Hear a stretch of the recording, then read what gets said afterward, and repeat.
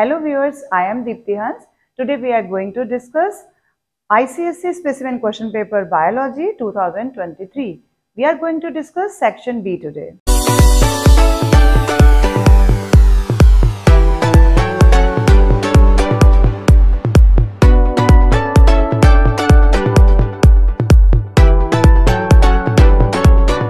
In Section B, we have total 6 questions. Out of these, the student has to attempt 4 questions only. In question number 3, first part is define guttation. The process by which excess of water is forced out directly from the tips of the veins of the leaf through hydrathods. This is common in banana, strawberry, fern, tomato, etc., especially early morning during humid environmental conditions. In second part, give one difference between lenticels and stomata. Lenticels are located on the stems of woody plants. Stomata, they are located on the lower surface of a dicot leaf and both upper and lower surface of a monocot leaf. They lose water vapor and process is called lenticular transpiration. They lose water vapor and process is termed as stomatal transpiration, through which maximum amount of transpiration takes place. Third part is define parthenocarpy and give one example. Development of fruits without fertilization is called parthenocarpy. Auxins, plant hormones, can induce fruit formation by parthenocarpy in apples, tomatoes and bananas. Keywords of definitions are very important. For example, in guttation, our keywords are hydrathods and excess of water is forced out. In lenticels, woody plants is our keyword, stems of woody plants. Here, lower surface of dicot leaf, lose water vapor, not water. Water vapor is coming out. Here, water is coming out. Here, water vapor is coming. And here, without fertilization is our keyword. These keywords are very important in your definition if you want to score full mark. Part number 4 is state Mendel's law of segregation. The two members of a pair of factors separate during the formation of gametes. During the formation of gametes, they do not blend, rather they separate and then combine together by random fusion at the time of zygote formation. This is Mendel's law of segregation. In fifth part, study the diagram given below. This is the diagram. You can see oil surface on the surface, oil on the surface of water in the test tube. And then a shoot is immersed in this water, and carefully observe that there are no roots shown in the diagram. If roots are shown, then this process is absorption of water by roots. But here no roots are shown, only shoot is given. So this is the process. First part, name process being studied in the experiment. So this is transpiration because no roots.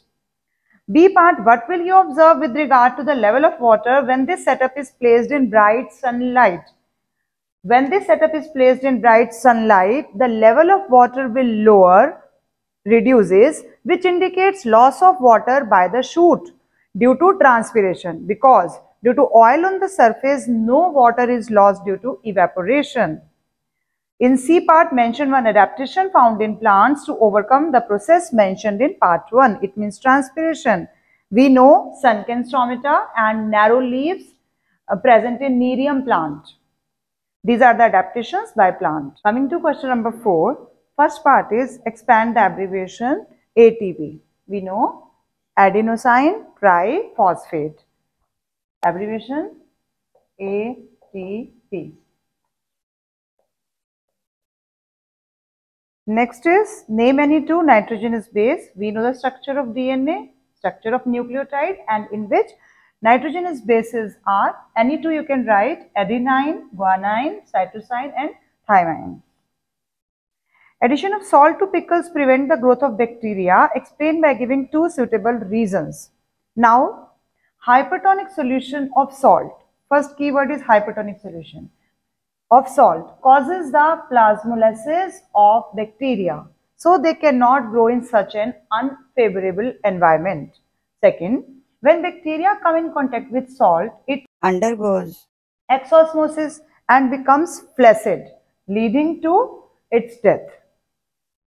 Next is Mention 2 adaptations in leaves to perform photosynthesis. We know large surface area for maximum light absorption and leaf arrangement at right angle to the light source. Then numerous stomata on the surface of leaf. All these are adaptations by leaves to perform photosynthesis. In last part of question number 4, diagram is given representing a stage during the mitotic cell division. Answer the following questions. First is identify the stage. So this stage is early prophase. Give a suitable reason for your answer. You can see centrioles are moving apart. And then chromosomes, you can see visible, they become distinct, and spindle fibers appear between two daughter centrioles. Next, name the stage that follows the one shown in diagram. Because this is early prophase, after this obviously late prophase, but this is the same phase. And next stage is metaphase. You can remember these phases with the help of a keyword which is IP-mat. IP-mat is intraphase, this is prophase, this is metaphase, this is anaphase, and this is telophase. This is the keyword to remember the sequence of these phases of mitotic division. In question number 5, first part is defined excretion. Excretion is the removal of harmful and unwanted, basically nitrogenous waste, mainly nitrogenous waste products from the body is known as excretion. Second part is what is the significance of hepatic portal vein? It is a blood vessel that carries blood from the intestine, spleen, pancreas and gallbladder to the liver. This vein carries maximum glucose. It also drains poisons which are detoxified in the liver. Now in third part, state 2 functions of Vitrosumor. Functions are, it helps in keeping the shape of the eyeball, it protects the retina and its nerve endings. In fourth part, which gland secretes glucagon? So glucagon is secreted by the alpha cells in our pancreas. What is its effect on blood sugar level? It raises the sugar level in the blood because it stimulates the breakdown of glycogen to glucose in our liver. Next is draw a neat level diagram to show the internal structure of a human kidney. This is the structure of a human kidney. This is cortex, dotted structure is cortex in which PCT and Bowman's capsule lie. And then these are pyramids. This lighter portion is medulla.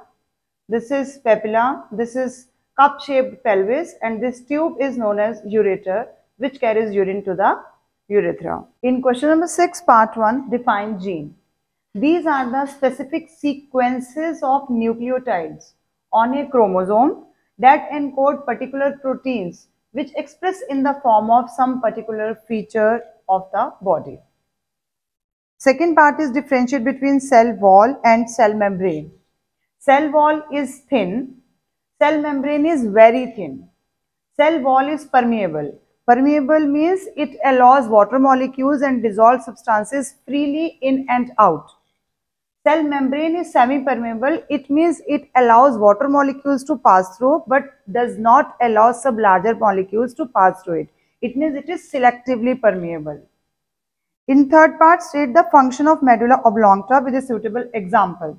To control the activities of internal organ, for example, beating of heart, breathing, and many other involuntary actions in our body are performed by medulla oblongata. We all know any injury to medulla oblongata results to death. In part number 4, color blindness is generally seen in males. Explain. We know color blindness is a X-linked recessive disease. It is common in males because females have 2 copies of X chromosome, because we know XX is concerned with female, and males have only 1 X chromosome because one is X and one is Y.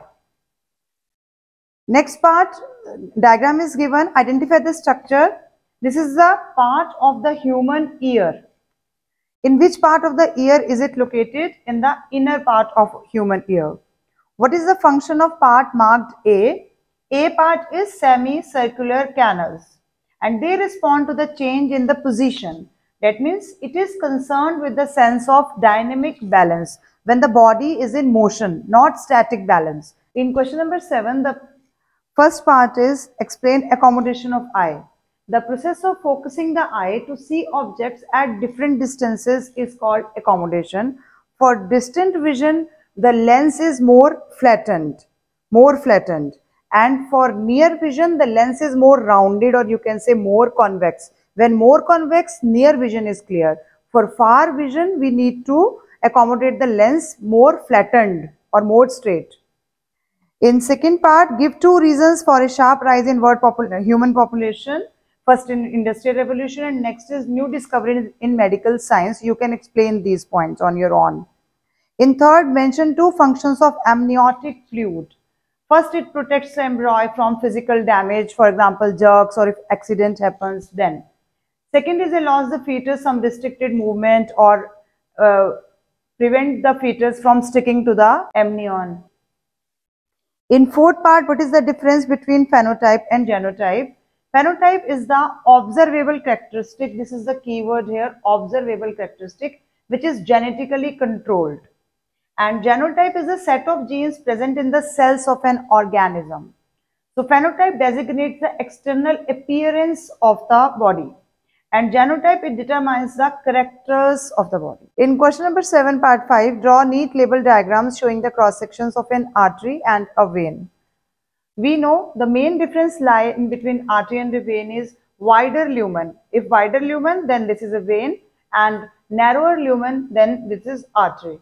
Next is external layer, which is a connective tissue. Then this middle layer, which is a smooth muscle and elastic fibers. And then endothelium, and this is the lumen. Wider and narrower. This is wider and this is narrower. The main difference is this. And thick muscular walls, then this is artery. Thin and less muscular walls, then this is a vein. In question number 8, part 1 is define pollution. It means addition of any harmful substance to air, water or land which deteriorates the quality of environment is known as pollution. Second part, plants droop on a hot day even though the soil is well watered. Explain. Because we know on a hot day, rate of transpiration exceeds the rate of water absorption by root. It means leaves collapse and plants wilt during a hot summer day. Third is differentiate between menarche and menopause. Menarche is the onset of menstruation and menopause is the stoppage of menstruation. For second number, you can write the age. In menarche, the age is 13 years, near about 13 years, and for menopause, age is near about 45. Fourth part, say 2 harmful effects of acid rain, damage to the vegetation by pollution of soil, damage to the monuments, marble cancer. You can write all these points in this. In last 5th part, diagram is given and show a type of tropism. Name the type of tropism. This is chemotropism shown here. Define the above mentioned tropism due to chemicals. This tropism is due to chemicals. And give an example of a stimulant that helps in the growth of a part marked A. A is pollen grain and the stimulant is auxins here. On the request of many of my viewers, I have made this specimen answer key of biology paper. Keep watching and sharing with your fellow students. Thank you.